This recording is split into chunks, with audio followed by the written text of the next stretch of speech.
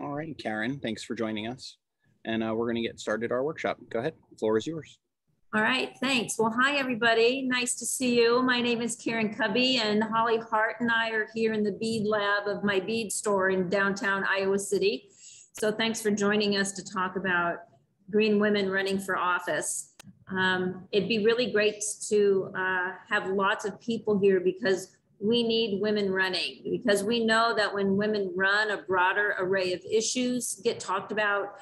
We know from research that the process whereby decisions are made are a little bit different, and it can be very effective for providing leadership to the Green Party to have women running for office. So this really comes from a 3-day workshop that I put together as someone who's on the left, a third party person. My party history is mostly with the Socialist Party USA, although also as a Green Party member in the past, and realizing that a lot of third party folks, we need to figure out how to meld our content and our process with the electoral strategy.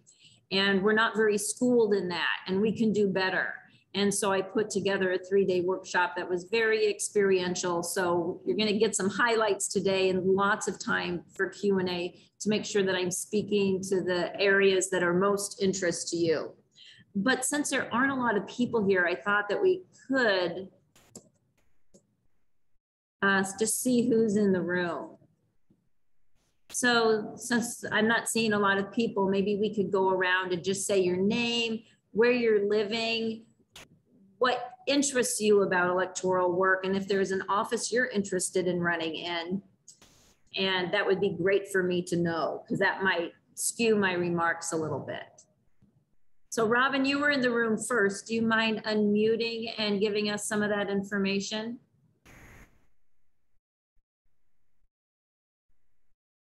Or Hillary, will you go? Sure. Hi, everyone. I'm Hillary Kane. I am the party's national treasurer. I live in Philadelphia, Pennsylvania. What interests me about electoral work? I think because it's a time of the year that the people who are sort of not political actually pick their head up out of the sand and sort of pay attention for a few minutes. And it's to me a great way to sort of like try to nab a few people to get them to become, you know, more active and more activist, and to really, you know, wake people up. Yeah, I don't want to go on because we'll take forever, but I have not run for office myself, but I have certainly supported many a campaign. I now seem to be typecast in the treasurer role, but I've done other things, and that's about it. So I will pass it back. Thanks, Hillary. Jackie, would you mind going next? Hi, I'm Jackie Devino. I live up here in Portland, Maine. I have never run for office myself, but I've worked on, with the exception of the last presidential campaign, I've worked directly on every presidential campaign we have had. And within our state, all of our green governor races and candidates that have run locally and statewide.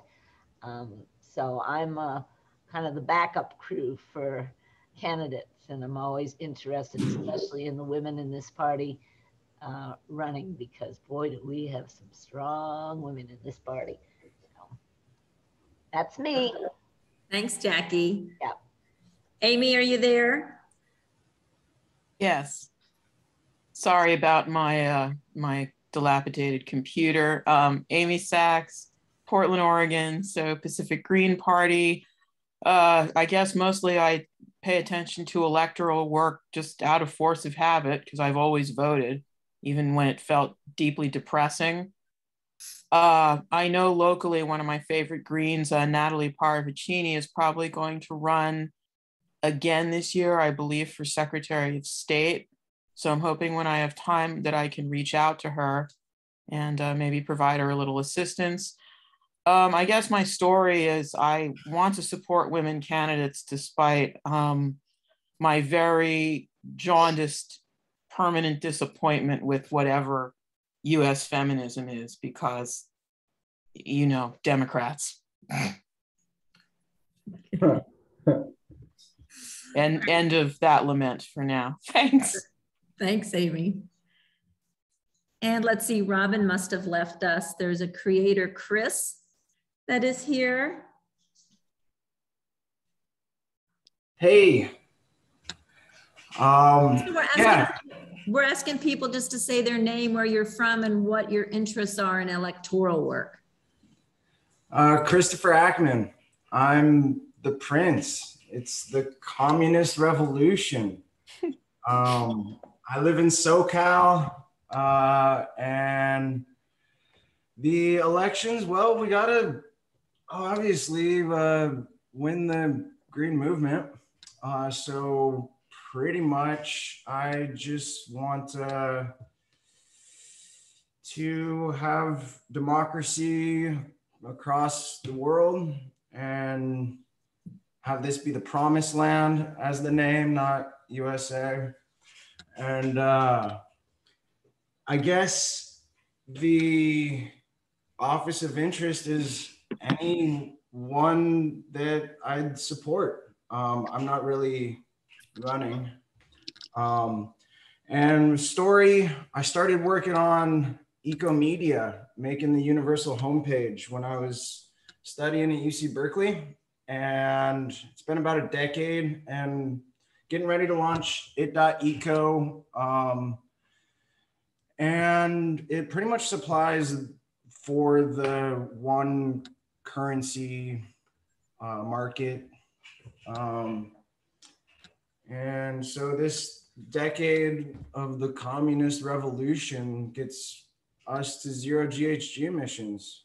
We're at like the 420 CO2 supernova in heaven. We gotta pretty much just keep it green and clean. All right, thanks, Chris. We also have Deborah with us. Hello. Hi, Deborah, we can hear you. Hi, my name is Deborah. I'm from the Metro Detroit, Michigan area. What interests me about electoral work is affecting changes locally, like hands-on, listening to the community's needs and addressing them, and making sure that these needs are being heard. And my office of interest, that'd be really hard to choose because I think everything is important to me. Infrastructure, health, environment. So I don't know, I'd have a hard time choosing which one. And my story, well, I'm originally from the East Coast. I joined the Green Party in 2015. I was an organizer for the 15 Now to raise the minimum wage to $15 an hour back in 2015. And it is 2021 and things haven't changed, because every time we fight for a living wage in this country,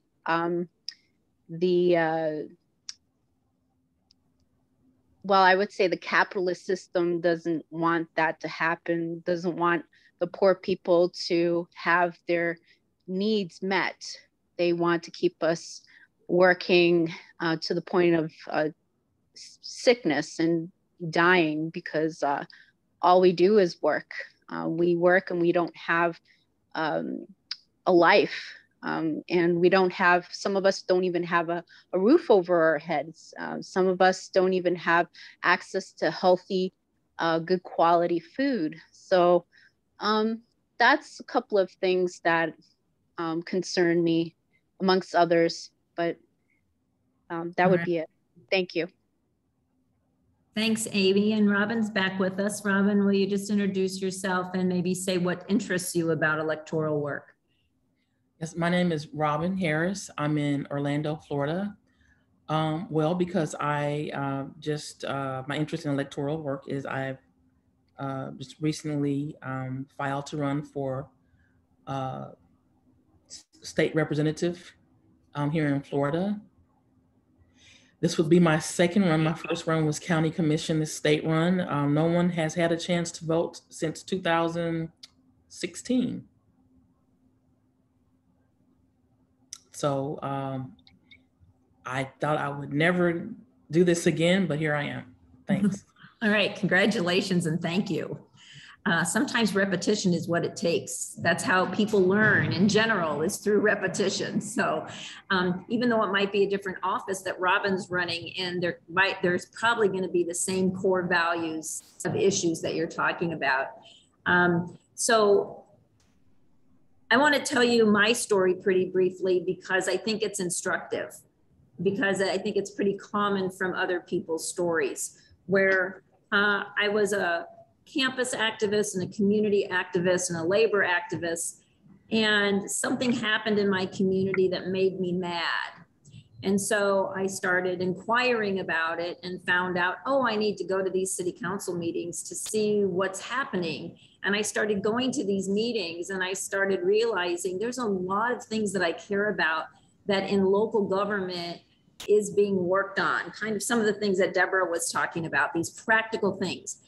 And as a democratic socialist feminist, I really identified with the socialists in Milwaukee who deemed themselves sewer socialists, who were wanting to make sure that people were housed now, that there was parks and recreation services for children now, that the schools were safe, that there was clean water and good sewer system, and these practical things that make families safe, that make communities safe, and are therefore makes the whole community safe.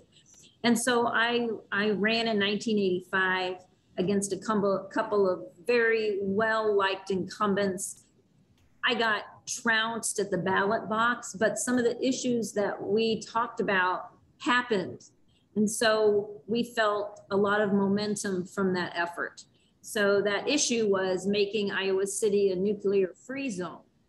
And there was a movement across the country in the mid 80s across Interstate 80, which we're near, that if communities were nuclear free zones, then nuclear waste and components for nuclear energy couldn't be transported across the country and we could disrupt things a little bit. So even though we lost, Iowa City became a nuclear free zone. So I ran again in 1987, and our focus was really about the public library, and that there was some budget cuts, and when library services are curtailed, it really impacts the community. Because for me, it's a little corny, but the library is kind of the cornerstone of democracy. It's where everyone's equal. It's where people have access to information and technology and research librarians. And so during our campaign, the other thing that was lost when the library was closed a day a week was we lost a story hour. And I was a high school science teacher, and so I provided a story hour during the regular time. And so childcare centers brought their kids to outside the library where the doors were locked, and the Kubby for Council campaign provided a story hour. Well, this time we didn't get trounced. We lost by just about 2%. And that next budget session, the library was fully funded. We had provided enough pressure from the campaign. So this felt very empowering to us that we're working on the campaign, not just to me as a candidate, but to the community of people that were working on the campaign. So we ran again in '89 during a special election where a lot of students and younger people were out of town. And this time we won by just about over 2%. And so a couple days later, I had to take office and start making, multi-million-dollar budget decisions. So I was very happy to be a prepared person ready to go. So one of the reasons I want to talk about that is that there are lots of ways of establishing a win during a campaign. And for me, it was also important to look at kind of the larger picture of how does electoral work fit in with other organizing strategies. And For me, being a good organizer means I have to have 3 legs in order for my stool to be really sturdy, so I can sit on it firmly and I'm not going to fall down. And for me, in that community organizing stool, you've got educational campaigns where you're communicating with the community about why a living wage is important and what effects it will have on individual people, on people's ability to be housed and have health care, and ability to kids to have the right size soccer shoes, and the ability to just be healthy. And so there's an educational campaign. You might have direct action where you host rallies or teach-ins, or you're trying to shut an office down. And when you combine those educational campaigns, the direct action and electoral work, you can really build momentum in your community for your organizing. And so electoral work isn't the only thing that should be done. I think it's strongest when it's done with these other 2 strategies. So for me, it's when we're talking about women running for office, it's really important to know that there's lots of research out there right now that really talks about the gender differences in recruiting and training candidates. In general, you need to ask women many more times than you ask a man. So you need to ask and ask and ask. Women tend to want to be super prepared. And so it's important to provide that training and support and mentors for people. And one of the things we did here in our community was start a program called Electing Progressive Women. And we got 50 women in a room who were interested in running for office. And they all talked about what would make them step forward to actually get that candidacy petition, what offices they were interested in. And we found out a lot of information that is also very much corroborated through the research. So we had like the next 14 local election cycles mapped out. One woman would say, I want to run for county board of supervisor, but I can't do it till my youngest is in kindergarten and in school for half the day. It's like, great, what year is that? So we look at that year and start looking at those offices and start looking at what can she do to prepare herself to be, to have comfort plunging in when her youngest is in kindergarten. So you can really map this out if you have a mind to. The other thing that's really important to think about as women candidates is a lot of times people kind of assume that there are topics that women will talk about. Reproductive health care is one of them, which is a really critical topic right now. It may not be so much a topic in local government, but certainly if you're doing state politics or national politics, it's really critical. Although there's plenty of stuff locally that can be done. But I want to make the case that we need to talk about childcare issues as an economic development issue. That if businesses need employees and they want the best pool of candidates, they need to be queer friendly. They need to make sure that they are child-friendly businesses, that they offer good wages and healthcare. And when you do all those things in combination, you have a great pool of candidates in your community that can then support that business. So knowing these differences is really important so that when a woman says, no, I don't want to do that, to know that it's not to pressure people, it's to know that there may be some other things that are in their lives that prevent them from saying yes, and asking those questions and then providing that support for them. So for me, one of the most important things about running a campaign is defining the win. Because if you have a broad definition of winning an electoral campaign, it really dictates how do you spend your time as a candidate? How do volunteers spend their time? Where do you spend the amount of money that you have? So spending some time defining a win is really important. And maybe even before you do that, thinking about kind of running a people's campaign, there are probably 3 kinds of campaigns that happen. One is kind of a cult of personality. you have a person who is dynamic, that is energetic, that is charismatic, that is articulate, that is likable, and is willing to work hard. And people will gravitate towards that person. And this kind of campaign can have a lot of momentum, but probably only for a moment. So it's really important that that charismatic person is connected to a larger organization and larger goals for the community, and not just kind of an ego-based campaign, because that kind of campaign really does little to build the movement in your community. So the second kind of people's campaign is one about educating your community about an issue. And so it's a tool that you can use to reframe issues, like I tried to do just in talking about childcare as an economic development issue. And it really can help build the movement and build the Green Party as well. And then the third way is to think about electoral work as building the Green Party. So one of your defines of a win might be how many more people are registered as green after the election as determined in comparison to before the election. So the things that I want to encourage you to do when you're defining a win is to have them be metrics that you can measure them, or that if they're qualitative, that you can get some surveying or some anecdotal information from people. So certainly a win is defined by winning at the ballot box. It's an important definition of win. But there are lots of other ways to be effective at changing things in the community. And one of them is to control the agenda, to guide the campaigns of other candidates by being clear and articulate about what you think are the important things are, and asking other candidates to speak to those issues and talk about your differences. You might do that by starting pretty early in the campaign season to get out there so everyone looks to you. And every time someone else joins the race, they're also saying, well, Robin Harris has announced her candidacy, and as well as Jim. And then Carol jumps in, and it's, well, Robin started her campaign in January, and then there's Jim, and then there's Deborah.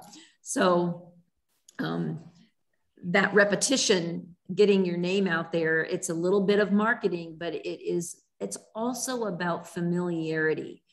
And so making sure that people aren't afraid of you with that Green Party label, that they can better understand what it is. And that means getting out there. And there's no getting around physically getting out there and interacting with people. One of the goals of your campaign may be that disenfranchised communities vote in greater percentages in that particular race than in the past. So you might have a neighborhood that is predominantly people of color, and they might not vote in local elections as a body, as a neighborhood. You can look at those percentages from previous races and then look at it afterwards if you spend a lot of time in that neighborhood, see if that neighborhood in general tended to vote in greater numbers. That's a win. You've got more people involved in more local issues. If your coalition has broadened, so maybe you started the campaign out with your core group being Green Party members, but if by the end of the campaign, you have local queer organizations, you have some people in the labor movement and some neighborhood organizations, you can see that that coalition is building around the campaign. Maybe you can work to keep that coalition together around issues in between the campaigns, whether or not you've won at the ballot boxes. We worked one campaign where one of our candidates actually was unopposed. And so we took that opportunity to use it as a training ground so that I didn't always have to be the campaign manager, because it can be exhausting. And so we used it as an opportunity so that the treasurer, the campaign manager, the volunteer coordinator, and the media person all had kind of a second chair. And so we ran the campaign as if there was opposition, which really got issues out. And we trained some other people in how to do electoral work. And of course, it's always going to build a candidate's skills and increase their exposure by running multiple times or by just being out there. So by defining your win, it's going to dictate How do you use volunteers? Where do you spend money? How do you use media? And if people have questions during my presentation, you should feel free to raise your hand. Actually, I see Robin has a hand raised. I just wanted to mention there's a number of chat. Looks like there are a lot of chat comments, so I assume Dave is monitoring. Oh, I see. So Dave, if there are any commonalities between comments or questions, if you could take a look in the chat so I can speak to those issues. And Robin, did you have a question or comment at this time?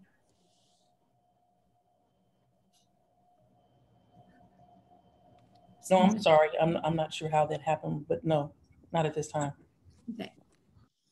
There's still one person that did not speak. I put it in your chat, Karen.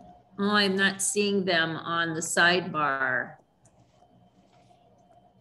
There's an Amy with a raised hand. Amy, did you have a question? It was Tad that didn't speak. Yes. I guess it's kind of a follow-up because you've already been talking about reproductive rights. I wonder how Green women candidates can contend with this sort of rock and a hard place, in that we know that organizations like Planned Parenthood have real problems. For example, they don't support Medicare for all. They busted a union in one of their state chapters, though I recall which state it was. I wonder how we can support reproductive freedom and still talk about the problems of these organizations, including their hostility to a better election system than the one we have now. Thanks.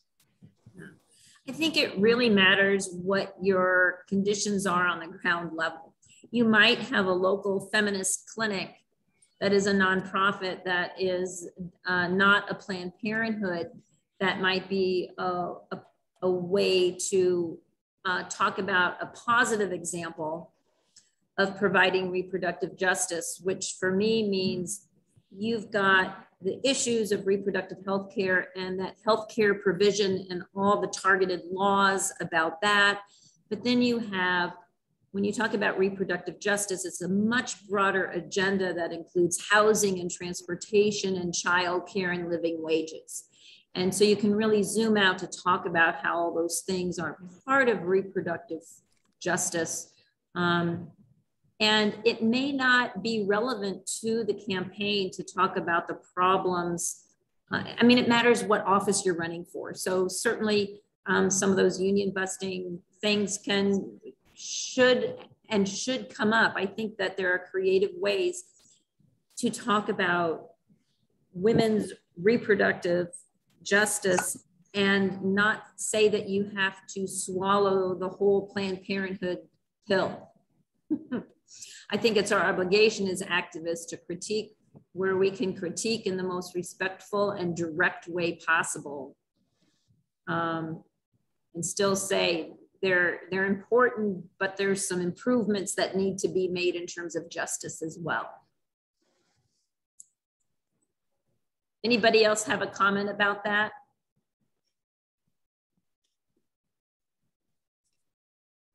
Okay.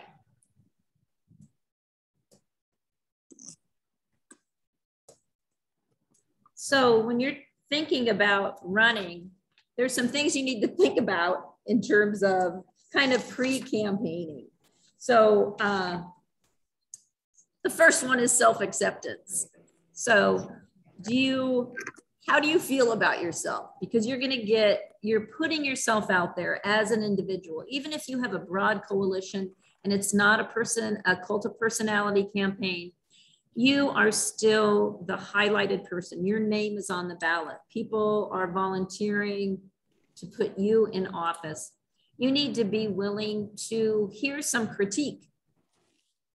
You need to be willing to hear the worst thing that can be said about you and figure out how to move forward through that.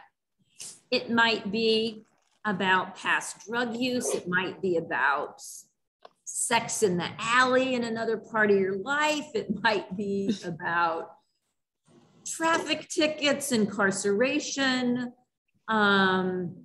blow up on Facebook with someone that comes out. So you just need to be willing to see those things about you. So one example, this is maybe not greatest for the Green Party, but I think about when Bill Clinton said that he didn't inhale. So for me, first of all, I thought, well, what a waste of resources. And we know he's lying. And so really the best thing for him to have done in that situation is to say, yes, I experimented with marijuana. It didn't really work for me. I don't do it anymore. So I think that the best way to dispel those kinds of skeletons in your closet is to own them and to talk about what that was and what it is for you right now, and then move on to your issues. I think making sure it's the right office for you is really important. So if you're known as an activist who's working on environmental issues and specifically water quality, if your county or state has a soil and water conservation district commission, that's an awesome place to get some real work done, to actually not just talk about increasing water quality, but getting some money and resources and confronting landowners about increasing water quality.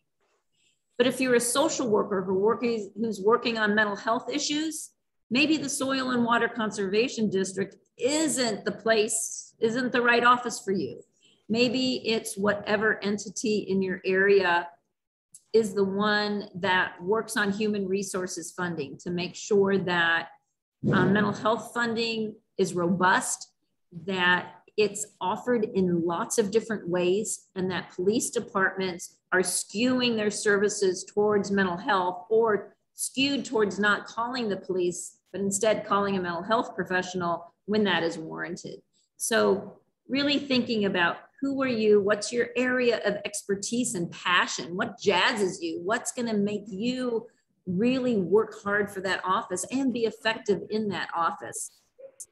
It also is looking at what's up, what offices are available, where is there no opposition? And that might be another way to look at which office is right for you. If you have a family, having their support is really important. It's possible to run a campaign with your family not really being into it, but it's a lot more, it's helpful to have that family support. You're not going to be around to provide childcare as much, to mow the lawn, to wash the dishes, to feed the birds. And they're going to need to say, okay, for this period of time, you're going to be a little more absent than usual. And we're going to keep you fed and make sure you sleep well and push you out the door so you're at a campaign event on time. You also need organizational support. So if you're a Green Party member and nobody in the Green Party likes you, it makes it just harder to run. It's also important to know that there's money, that there's volunteer support from the organization to help you in this endeavor. You're going to put a lot of personal energy in.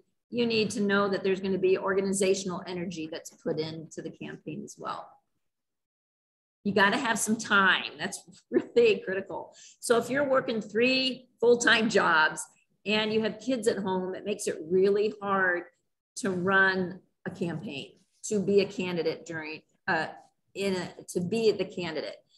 Maybe if that's your situation, that you put in some time on someone else's campaign, which also builds your skills for a race at another time when you have more time.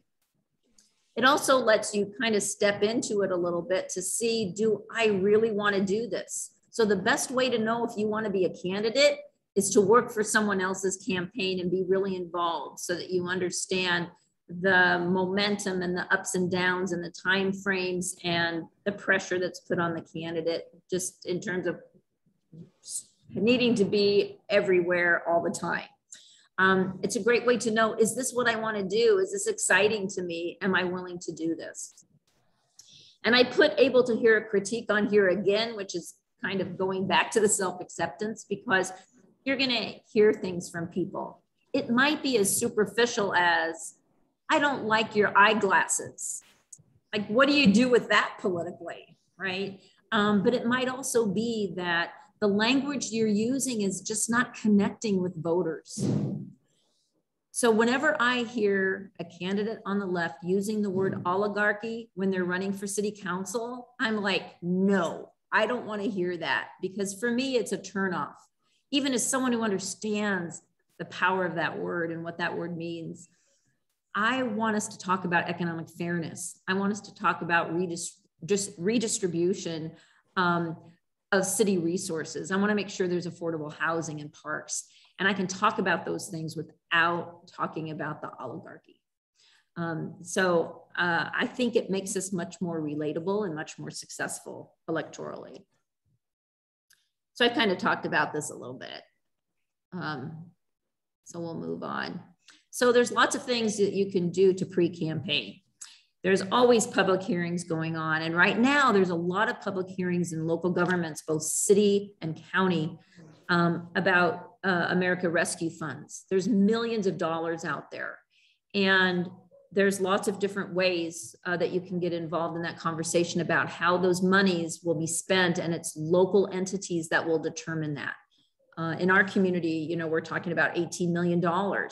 And some of it I want for short-term rescue for immigrant families, for example, who did not get any of the COVID monies, and they're really hurting.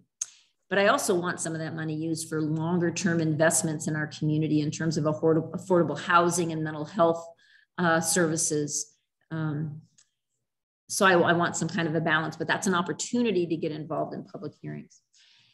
Write letters to the editor, be on Facebook with your ideas and getting your name out and commenting on issues. So people begin to see some commonality between your comments. As Greens, we tend to have this core set of values, and any new issue you can bounce against your core values. And as you write letters and blog more or are communicating in various ways, people will begin to see those common values. So being involved in community organizations is really important. And I have to say that even before you announce as a candidate, you can go door to door. As an activist, I used to go door to door and just ask my neighbors what they thought about some things. And it helped me formulate my ideas that I would then go to a public hearing with. But it also got me trained in how to do door to door. And it got my neighbors trained that people will come to your door and talk to you. Although I have to say, in Iowa, in the colder months past the solstice year, I do not go door to door when it's dark, because people do not like a stranger knocking on their door after dark. So summertime is great for going door to door. So volunteering and being part of political campaigns, political organizations, and local boards. Holly Hart is an appointed official in the city of Iowa City. The city council voted her to be on a really important commission that hears from social service agencies about how to spend community development block grant monies. And she's making decisions about city funding. And that's a great way to understand how the system works, where the monies come from, and who are the people who are doing work, maybe really well, maybe not so well in the community. So those kinds of things can really help you prepare yourself to campaign. So there are tons of elements of a campaign plan. So this list is not exhaustive, but it, like in my training there, we kind of go from cradle to grave during a campaign. But identifying the constituency groups that you can connect with because of the issues that are key to your campaign is a really great exercise. You can actually have a little circle in the middle of a piece of paper on an old-fashioned chalkboard about that core group that's your campaign committee. Then you might have another bigger circle that if you're working on mental health issues, you might have housing advocates, mental health professionals, and figure out who are all those people who would be interested in that issue. And then you might have a larger group of people who may not seem like they're very connected to mental health issues, but you can figure out how to make that connection. So you can just start broadening that circle of constituencies that might be interested in your campaign. When we talk about outreach, I think sometimes people think that campaigns can be run totally on social media, and I'm not one of those people. I think social media can be really effective because on Facebook, for example, you can boost a message based on geography and interest groups, and that's really important to do, and it's a really affordable way to reach people, but nothing is as effective as flesh-to-flesh interaction with people. Listening to people, meeting people, making sure they're not afraid of you because of the labels that you put on yourself. Because I was a very out socialist, people were very afraid of me. But when they got to know me, it's like, well, she's smart and funny, and yeah, I can relate to her. We both like to garden. And that breaks down a lot of barriers. And those barriers are not as easily broken down on social media. Even if you're doing some live Facebooks where your face and your nonverbals are all shown. So I just want to really emphasize the importance of meeting people. And endorsements is kind of a funny thing. So there might be someone in the community that, like maybe there's a radical banker in your community who has really turned their financial institution around about redlining issues, and they're really taking more risks funding small entrepreneurs. Maybe BIPOC businesses are getting more money from this financial institution. You might approach them to see if they would endorse you. They're obviously someone who's not risk averse. You're going to need a lot of volunteers to run an effective campaign, and it's important to ask people for everything you need. So if your mother's in town and is a potential voter, you need to ask your mother for her vote. You need to ask your best friends. You need to ask them for their vote, for their time, for their money, for their endorsement. So don't assume people will give you all those things. You need to turn that into a question and ask them. And with volunteers, people would tell me on the street, you know, I'd love to work on your campaign. It's like, well, don't be telling me that unless you mean it, because I'm going to be contacting you as well as my volunteer coordinator. So I always liked within 48 hours of someone mentioning they wanted to get involved, that we contacted them and got them a task. It might have been a really small task, but we get them involved right away. And that kind of short turnaround was critical for us building a very wide coalition and a huge cadre of volunteers. And it's very motivating for them because it's kind of like, well, she's kind of organized, so I'm going to support her even more because she's got it together. I'm going to get it together and help out. And there also has to be appreciation for people. And I think and I come from the nonprofit world. I was the executive director of the Emma Goldman Clinic, a reproductive health care provider that is also an abortion provider in our community, one of those non-affiliated with Planned Parenthood feminist nonprofits providing first and second trimester abortion care in Iowa City. And in the nonprofit world and the electoral world, I don't think we do a good job of appreciating volunteers. So if you have a crew of people who's getting up at 6 o'clock in the morning on a Sunday to do a leaflet drop for you, you need to provide them some bagels. You need to say thank you and make sure that they feel appreciated. We just don't do that enough. Your materials that you have, there are a lot of mistakes. And in my live 3-day workshop on this, I have all these really great examples of fun and effective materials and a whole bunch of negative examples that are funny, but they just don't work. So I'll give you 2 examples about materials. One is called the drop test. So if you have one of my leaflets and you throw it in the air, wherever it lands, you better see my name on it. So I don't care if it's a 2-sided leaflet or an origami bird, my name should be wherever it lands. The other thing is being relevant. So there's a woman in our community who was running for city council, and her last name is Buss, B-U-S-S. And in our community, the city council and the school board are two separate entities. And so she had a school bus on her city council leaflet. It was like wrong entity. She could have used a municipal bus and been relevant, but so I use that as a negative example. You need someone like Hillary who is willing to do the paperwork to keep track of your finances and fundraising. You have to be really clear about what the laws are in your locality and your state about raising money. So for example, in our municipality, any donation of $100 or more has to be disclosed, their name, address, and contact information. We decided that every donation was going to be disclosed so that we just had a totally open book campaign. And this was a lot of paperwork and footwork so that those $5 cash donations at the bar for the music event we had, that people filled out a small form that we had, and that the Hillary that I had as a treasurer was willing to do all of that work and to turn disclosure forms and reports in on time.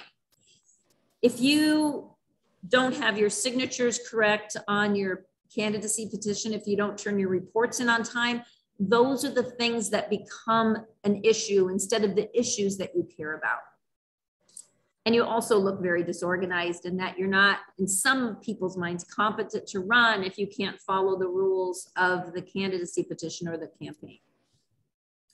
So one of the things that most campaigns do not do is evaluate the campaign. And I really encourage people to do this because at the beginning I was talking about really defining your win. So if you don't go back and go to that neighborhood that is mostly people of color and you spend a lot of time there to see if those neighbors of yours voted in a higher percentage than they did before you spent time there, you'll never know if it was really effective or not. Although I have to say every time that we have done that evaluation, where you spent time is where you get votes. And that's why it's so important to be prepared, to be willing to get out there and be at school carnivals and farmers markets and neighborhood associations and having house parties around the geography that your office is in. And it's just real important to do that. And we can talk a little about what do you do if you get elected, if people want to talk about that, but there's a whole host of things as a Green that once you're in that office, there's all kinds of things to be looking at that are kind of hidden justice issues.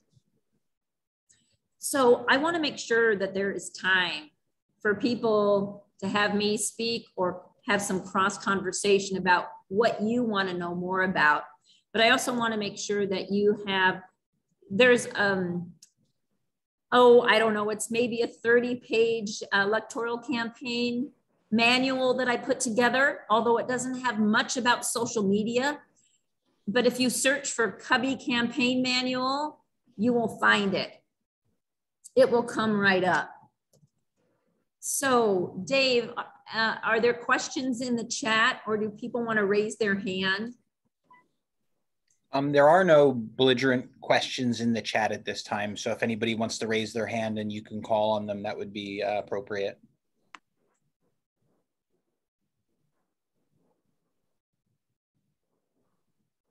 There's got to be questions. Oh, Deborah's got her hand up.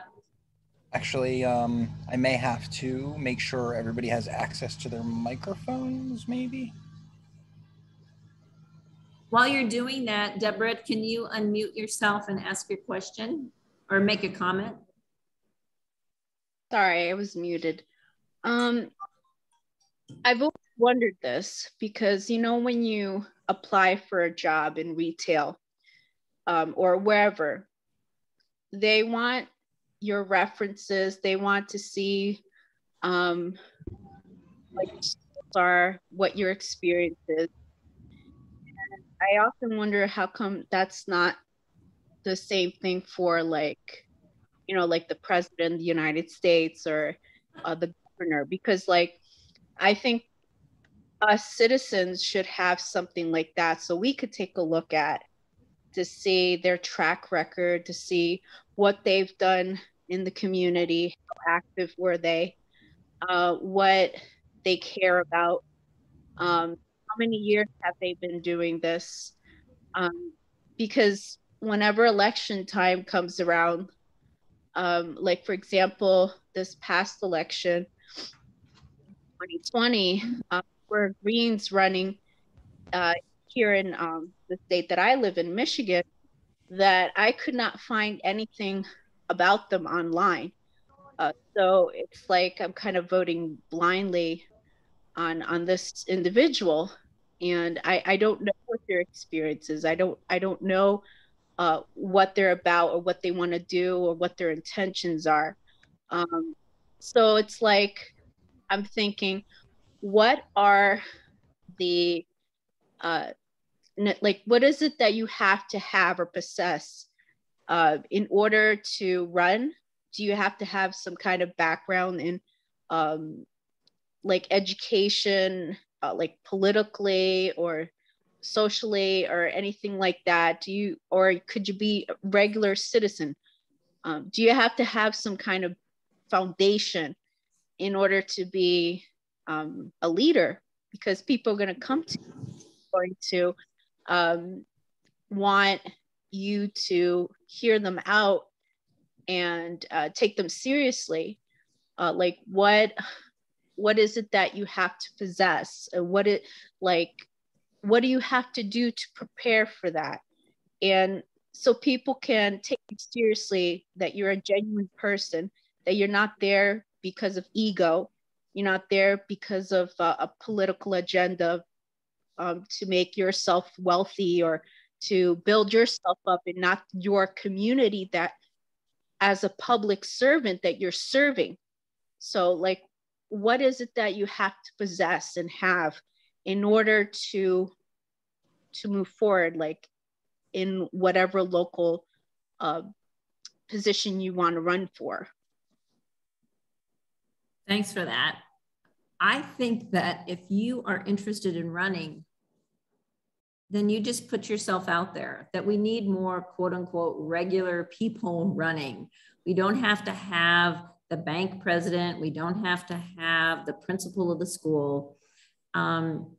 So if the office is the right fit for you, you have that foundation. And so for me, it's kind of weird to hear about a candidate that doesn't have anything online about them. Your job as a candidate is that when people hear your name, that they think of 2 or 3 things that they identify with you. So for example, when I was running, people would think about environmental and development issues, and they would think about someone who represented them. Like I would be getting on the bus and someone would say, I've never voted for anyone who won before, you know, but hardly any other city council member then or since is a regular bus rider like I am. And so being where you are and being who you are. And so your job in the campaign is to articulate, who are you? What qualities do you bring to the table? And what are your stands on the issues? How will you behave as an elected person? So if you're at a house party and someone confronts you about something and you yell at them, that's most likely going to be how you behave as an elected official.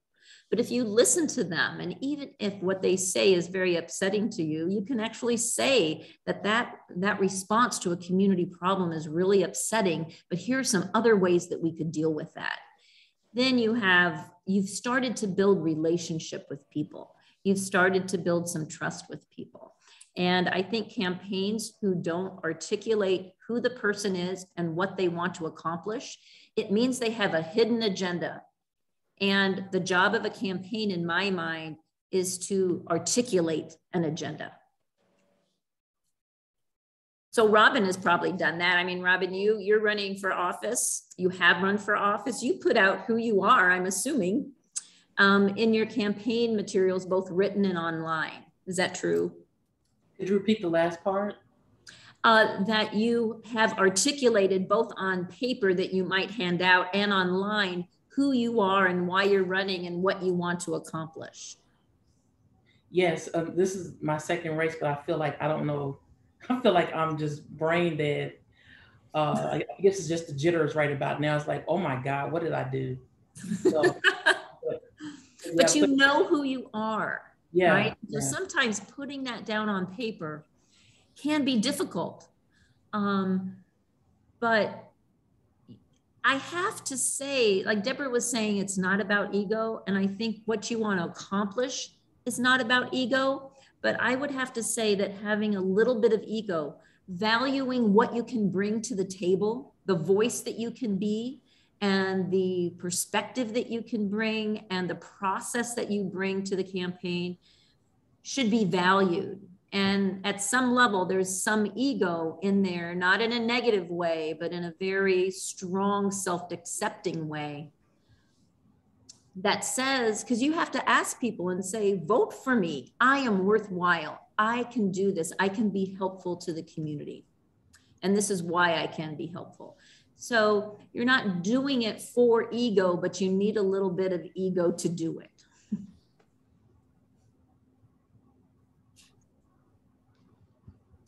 I see Deborah has her hand up again. I just want to make sure other people don't have comments or questions that they might want to ask. Dave, anything else in the chat? Not at this time. Hillary did drop a link in there for the coordinated campaign committee where you can sign up for additional trainings, which I believe have a question. If I'm not mistaken. Okay.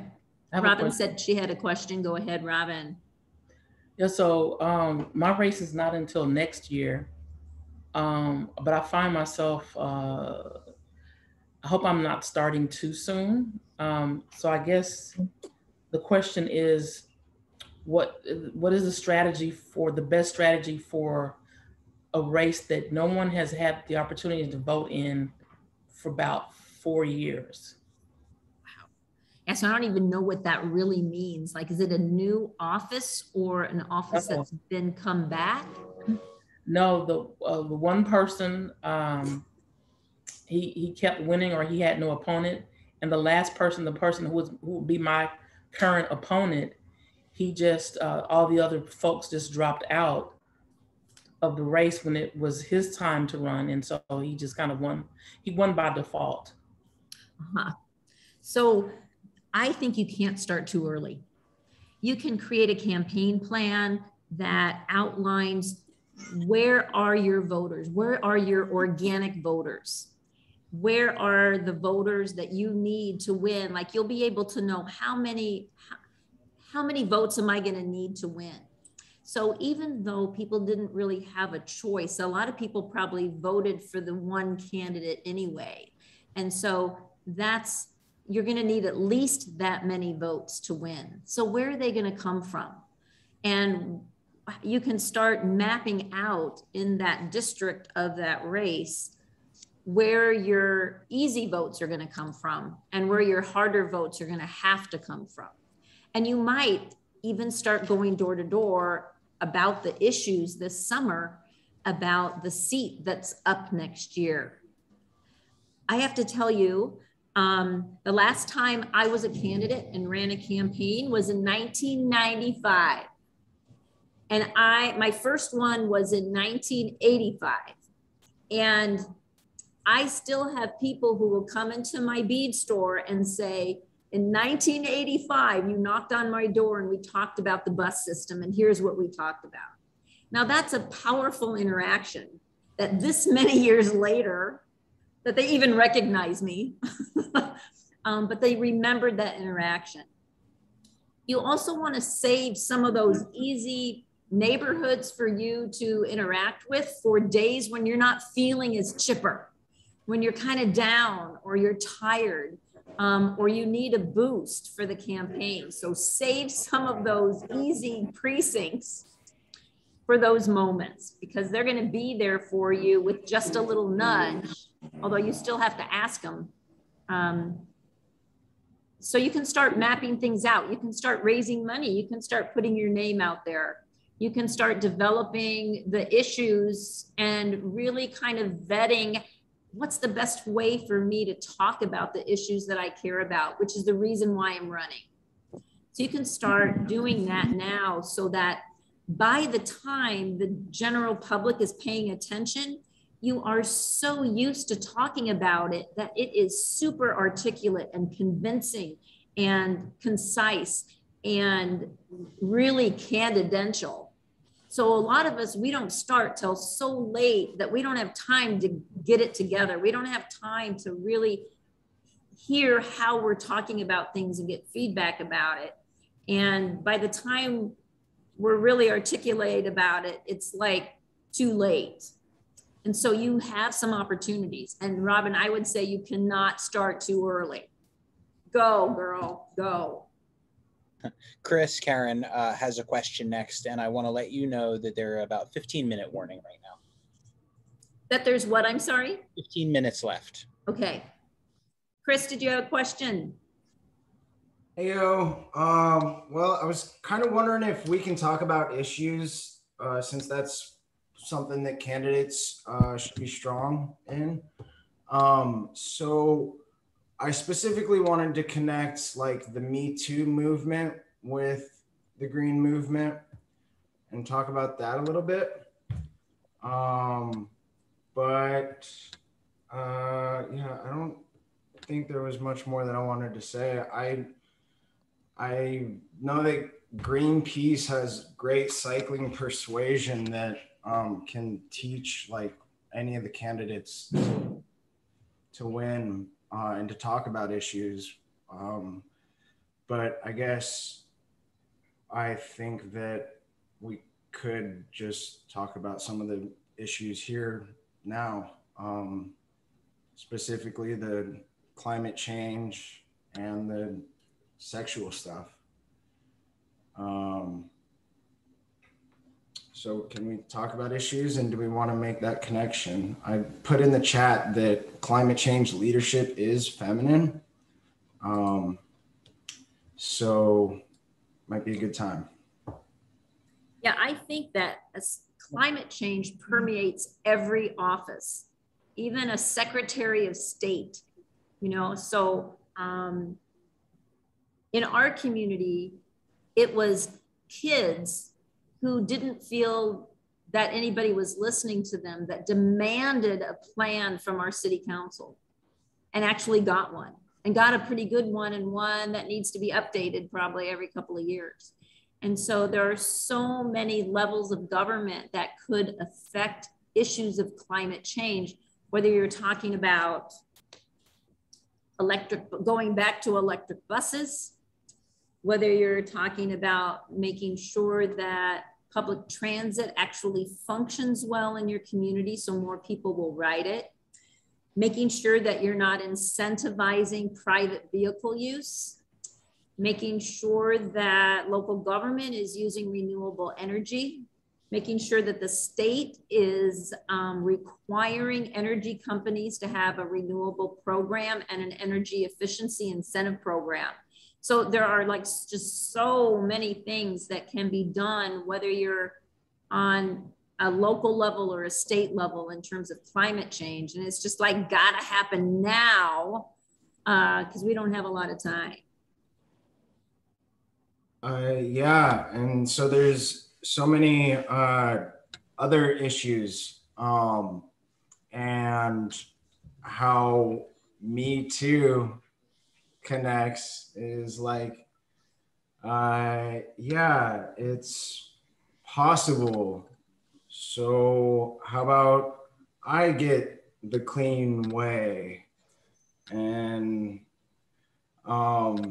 I wanted to make sure that we had a few moments for Deb, Robin, and Amy, who also had questions. I don't mean to interrupt you, Chris. That was just enough connection. I was just trying to make sure people don't get over focused like on climate change, that it's also something that they talk about ubiquitously. Okay. Let's see, Amy, you've got a question. Yes, thank you. I was just reading recently one of the dispatches from the Lavender Green Caucus about a group called the Turf Collective, which is either promising or threatening to kind of build themselves a beachhead in as many local and state chapters as they can, kind of using our ideal of decentralization against us. Do you have any advice about how to combat that if it becomes necessary? Yeah, I don't think I really know exactly what you're talking about. Oh, TERF, trans excluding radical feminists. Yeah, so transphobics. Yeah, I don't know that I have any advice for you. I think people need to be confronted about oppression, whether they're Greens or Reds or Dems or Republicans. And people should be able to self-identify who they are in terms of sex and gender. Thanks. So not a strategy, just a statement. And then Deborah, you had your hand up again as well. Oh, sorry, I was on mute. How does, like when you're running and someone is saying something about you that is not true, like what they did with Jill Stein, they accused her of so many things. How do you combat stuff like that and stand your ground and be your authentic self, and to combat also the confusion that they're going to put out there for the public to make them doubt that candidate, the credibility of that candidate? How do you combat that? Yeah, I think it has to be confronted. So a lot of times when I was running, people would say, they would actually say this: you're a young democratic socialist feminist and you're not married. How do you have any credibility? And I used to get real defensive about it. Like, this is a nonpartisan race. My party doesn't make a difference. And then it's just like, no, no, no, no. The whole reason I'm running is because of my socialist feminist values and my belief that we need to care for the earth in a whole different way. And I needed to use that sharp question as a springboard to talk about my agenda, to say, no, I am not a baby killer who worships Satan. I am actually, here's who I am and what I care about and how I will behave as an elected official. So to confront it and to use it as a springboard to talk about your agenda. I think that's how you take control back. So I know that we don't have a lot of time and there's not a huge number of people, I think, on right now, but if we could go around and just say something from our conversation this afternoon that made you think about things differently, or something that was intriguing or helpful or refreshed something for you, that would be helpful to me. And it's a good way to just have some closure before we leave each other. So why don't I just grab some people? I'll just start on the bottom. There is Margot. Hi. Hi, Margot. How are you, Karen? I'm good. So just random question. Is your bead business in Santa Monica, Venice? It is not. It is in Iowa City, Iowa. Okay, because I came on late, but there's this bead store in Venice that I used to go to all the time when I lived in that neighborhood, and it looks familiar. Anyway, random, I apologize for that distraction, but I wanted to share that I've been kind of politically homeless. You know, I've been an independent for 20 years. Didn't vote in a lot of local elections because I'm also an entrepreneur and I'm adverse to the whole economic structure in this country, from corporatism, even to some of the policies coming out of Bernie Sanders' group.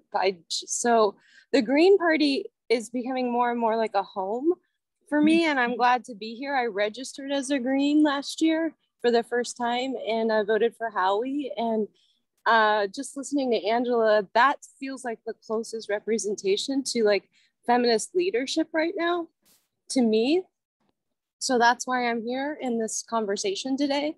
So the last thing I'll share is that I want to help and I want to use my talents because I have a degree in PR and I've given my help to a lot of grassroots efforts for things over 20 years of work. And I also work in the arts. So I'm really interested in lifting up and building coalitions with real feminists. I'm really turned off by the co-optedness that I'm seeing in ways that is challenging me. So I'm grateful to be in this community because even the way Angela behaves publicly is kind of like the leadership I want to see that I'm not seeing anywhere else. So if I can be of a support to some local candidates, whether it's writing press releases or helping with bios or other forms of communication, that feels like the best use of my skill set. And I was going to follow up on the Green Socialist website later after this time together this weekend to do that, because I have been thinking, how can I support and build this party up? Because we desperately need a third party represented in a real way in this country. We need 4 or 5 more, 6 parties actually. But the Green Party is aligned with my values as well. So that's great. We have one declared candidate already, Robin, this is her second run and second type of office. And maybe Robin and Margot can connect and have some really artful campaign materials. I will share my email in chat if that's the best thing for me to do. Okay. And if there's other female candidates that need help with writing, and I can get on the ground too. I really appreciate Howie's objectives in building up locally, and I can help in that way. I have a lot going on like a lot of people, and I want to use my time and talents to the best benefit of the party. Okay, thanks, Margot. We have about 5 minutes left, and I want to make sure that anyone who wants to have their own last word can briefly just say if anything was helpful, intriguing, that will help them move forward about our conversation today. Let's see, there's Tina. Tina, you've been with us for a little bit. Any comments? Yeah, no, thank you for hosting this. I came in a little bit late. Some things that struck me is that oftentimes I'm the co-chair of Green Party of Pennsylvania. So, and I'm also on the media team. And a lot of times I forget that there's this whole women's caucus.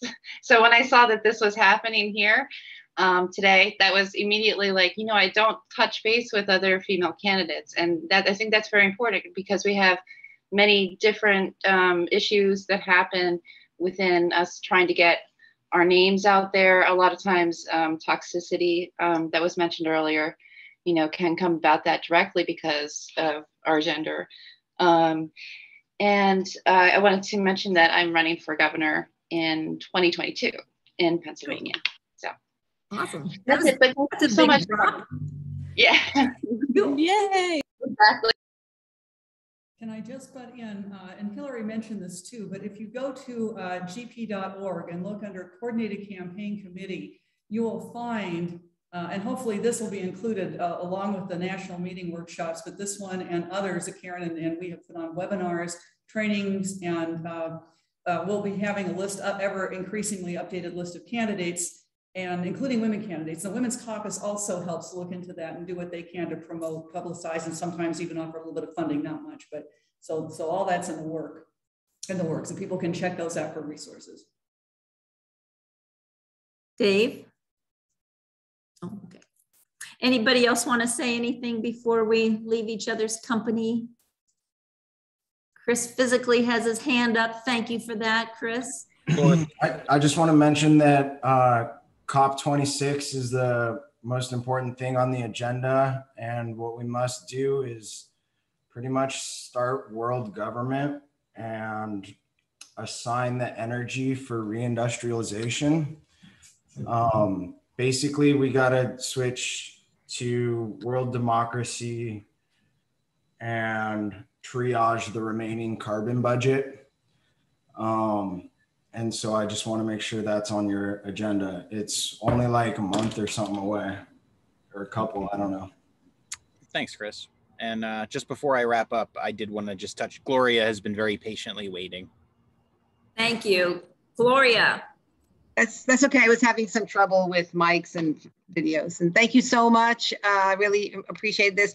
I just want to say quickly that I appreciate you saying like, hey, you know, I'm a socialist and that's what that means. And I was kind of out there doing that, but not in a sectarian way, not in a formulaic way. My first ran for office in 2001. I was a socialist and independent for a long time. I went to the Greens because that seemed to fit in terms of the electoral work and my other work. And I was just kind of matter of fact about it. And what does it mean in everyday lives? And what does it mean in people's lives on a city level and a state level and a national level? And so I really appreciate that, because sometimes I think in the party, there's some hard lines and there's some miscommunications. And the more we can break down those barriers and say, just look at our platform. It's about social justice. It's about a just society. So thank you so much, Karen. Yeah.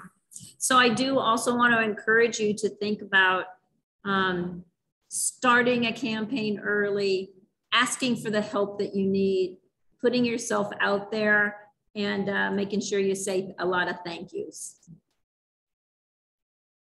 So thanks for joining us today. Thank you, everybody. I hope you all have a safe night and enjoy the rest of the events this evening. I believe there's one more event this evening, right? The film. Right. Yeah. Thanks all. Yeah, and I can just say, I had a chance to get a sneak preview of the film, and it's really powerful. And we're gonna have a panel with Robin and some of the survivors, and it will be a powerful event. So please join us. Sweet. Good night, everyone. Thanks. See you soon.